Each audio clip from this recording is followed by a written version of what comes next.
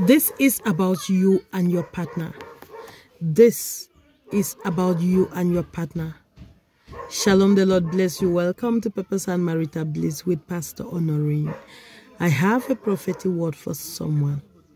God says this is about you and your partner. And this word is coming to someone as a counsel.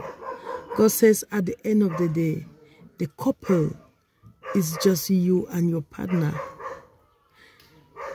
Do not let external influence affect your relationship. Do not let external desires affect your relationship, because too many people want to be a part of your decisions.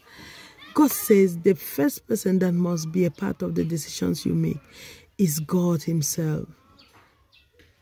But after that, at the end of the day, it is you and your partner that have a decision to make.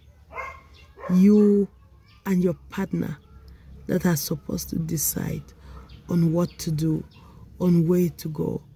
Do not let people who are not even a permanent part of your life make core decisions about your life.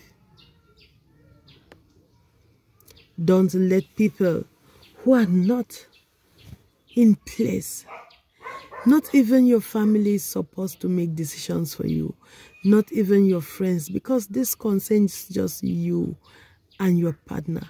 The two of you need to prayerly make decisions. You need to prayerly make decisions and know that this, at the end of the day, is just between you and your partner. God bless you. Shalom.